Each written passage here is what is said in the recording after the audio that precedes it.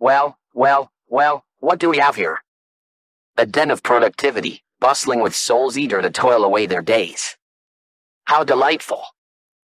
Oh, the joy of a well-organized workplace. But perhaps it's missing a little chaos. Oh, come on.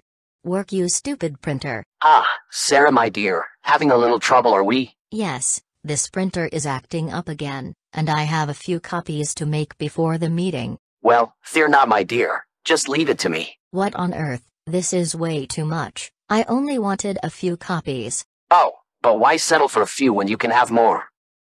Efficiency, my dear, efficiency. Ah. Nothing like an office coffee break.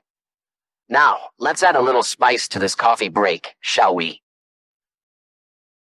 Oh man, I am gagging for a cup of coffee. Excuse me, strange-looking employee, but do you mind stepping aside so I can get to the coffee jar? Why, of course, my dear fellow. Help yourself. Thank you so much. Oh wow, holy balls, what the hell was in that coffee? My goddamn mouth is on fire. Oh wow. Whoa. What's the matter? Is it a little too hot for you? Ah. Ladies and gentlemen, I have called this meeting to address a matter of utmost importance, the proper way to juggle flaming chainsaws while reciting the alphabet backwards. What in the name of productivity is going on here? Why, just injecting a little fun into the workday, my dear CEO.